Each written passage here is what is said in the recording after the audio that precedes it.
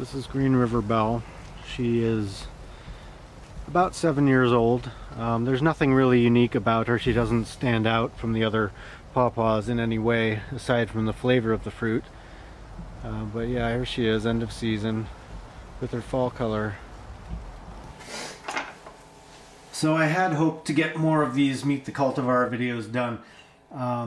However, we had a poor pollination this spring, so we had maybe a 10th to a 20th of the crop we should have. Most of it got sold before I could even think about doing a video. But these Green River Belles were holding just the other day.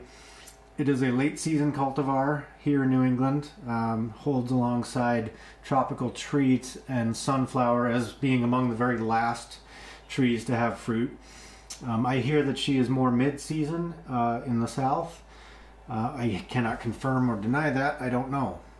But she is absolutely delicious. This fruit is in my top 10 for sure.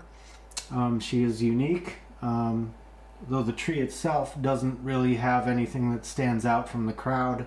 The flavor is what makes this cultivar worthwhile. So let's get into it. You can see Green River Belle is a smallish fruit. She's rather seedy. And on the inside, see, she's a pale flesh pawpaw. She has kind of a butter yellow flesh, almost white. But let's get to the flavor. Let's see what the flavor's like. This is Green River Belle.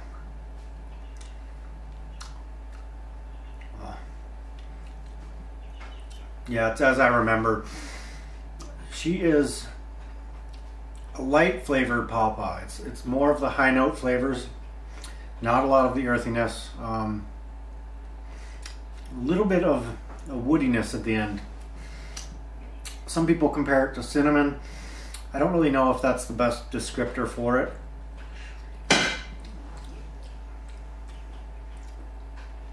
But yeah, she has light, tropical, almost cherimoya flavors, but not quite. She's very strong on the moya.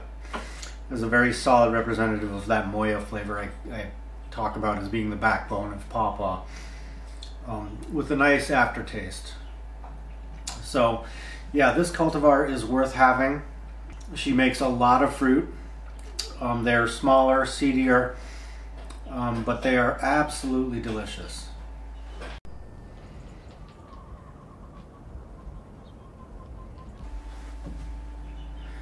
Sir,